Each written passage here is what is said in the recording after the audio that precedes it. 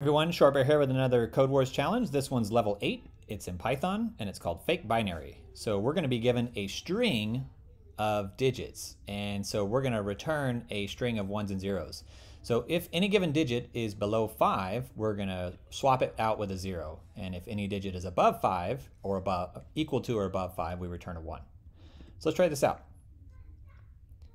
Okay, so remember x, this is a terrible variable name here. Let's call this a number string.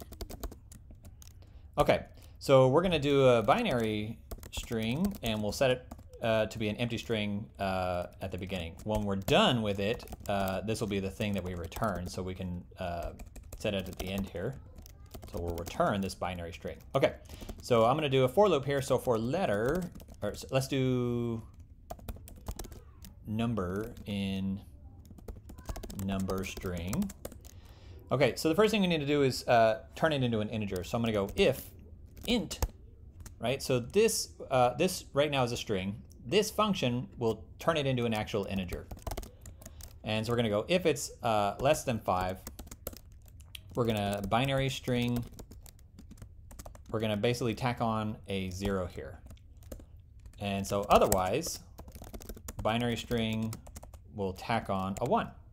And then we return that binary string at the end. So let's test this out. So far so good. Let's do a full submission here. And we're done.